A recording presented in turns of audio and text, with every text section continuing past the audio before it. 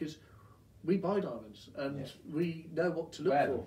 We wear diamonds, and we don't buy diamonds if we look at them, do we? If you look at a stone, I'll say, "What do you think?" and you'll look at the stone and go, "Yeah." Before, you know, obviously we have stones arrive daily, and whether they're, you know, we'll obviously have a look at the weight, but in terms of colour, clarity, etc., that's almost secondary on our list. It's, do we like it? Can we make it work? Can we dress it? And then we obviously look into the fundamentals of behind the scenes, which is probably the more boring stuff. But that is a lovely, lovely way for us to do it, but also for people that come in to. That's how that it should. I mean, obviously we can talk about the provenance, where it's from. We can traceability, certification. We've got all of that behind the scenes, but the most important thing: symmetry, polish, cut, everything. Do we like it? Do we believe in it? Yeah. And if we believe in it, then we're gonna gush about the stone and tell you about it. Yeah. And the same with coloured stones. The same with rubies, with sapphires, with emeralds. The same with the new stone coming through. Morganite's been around for not more than 100 years. Morganite, aquamarine, amethyst, Mexican fire opals. They're the naughty stones. We can tell you about those another time. There's intrigued. Well, James and I actually named all the stones as characters, and the green ones we put as the Irish side, because the green, you'd think of Ireland. So they're the naughty ones. They got the necklaces get tangled up in the safe, and we think that they've been out on a night out. And the blue ones, the royal blue sapphires, they're very regal. So they're the royal stones. So they're the posh ones. And then we got the Mexican fire opals. Well, just Mexican outlaws. Yeah, they're a bit crazy there as well. And we sometimes in a little shop that we had before, and a rainy, cold winter's day, we went a bit stir crazy, and all of our stones had stories. The opals, for example, they're the old ladies. They're the lovely old ladies that come in. Oh, hello, dear. You okay? Yeah. Can't believe we're talking about this actually live on camera. Yeah, this shows that me and David spent a summer following robbery last year. It boiled down to just me and David here in the previous shop, and obviously the World Cup was on. The sun was out daily, and you know, anyone that's obviously knows us, but if they do watch this, knows that we like to go out and socialise and take the business outside of the shop. Yeah. But it was a case of we had a shut shop, and we came in early and we left early, and in the meantime we did a lot of talking about crazy stuff, and this was naming the stones. But it was a naming the stones to, I suppose, just relate it in a way that is semi-serious. Is we found we know what we buy and we know our stock so well, which is why we can talk so passionately and for such a long time about it. And we obviously had a massive influx of a lot of new stock at the same time, and we had to.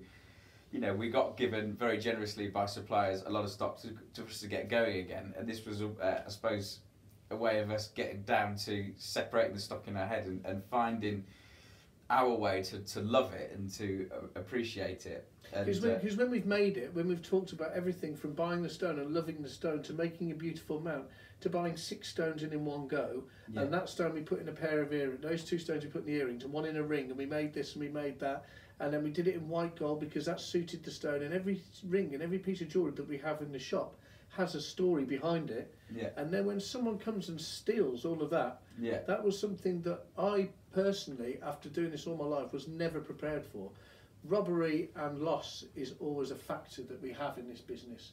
The threat of it happening is something that we live with and deal with. Yeah. But the loss of all of your stock and the story and the provenance and the hard work and love for your business. Hours. And the hours and hours of making the perfect items and going, that's singing, that's beautiful. I can now sell that to a customer. It got wiped out in one go. That was soul destroying. So I suppose the madness of naming stones and stuff as well came from having a soulless stock. Yeah. And we tried to give our stock soul again. So we named them. I mean, it's crazy, but I suppose speaking about it, that's why we did it, because we were trying to create some kind of soul and character to our stock that we didn't know. Yeah. We didn't know. It's like moving schools and turning up a new school and going, I don't really know anyone. Funnily enough, there's stocks in the window that has character that normally, obviously, we have an option to send the stuff back, which is what we did. We eventually filtered through it and we boiled down a stock pot like you would in the kitchen to a point where we had the perfect sort of base to start from, and then we started peppering it with our own creations, loose diamonds. We're doing a lot more bespoke, so we're getting stones for people, as we still do now, building from that. Yeah, there's still stuck in the window that I think we've got that because it has soul, and we've probably sent back. But it's now part of the journey. Now its story is it's been on the journey. Yeah. So when it came, we didn't know its name. Yeah. We didn't really know it, but now we've had it for 12 months. It shares the story that we didn't know it, and now it's become part of us, and we tell customers. Only this morning I bought a parcel of £70,000 worth of diamond solitaires, 1 carat stones, after the robbery, and we had to restock, and I made a 3-stone diamond ring, beautiful. And I've had some customers in today, and I got the ring out, and that was new stock.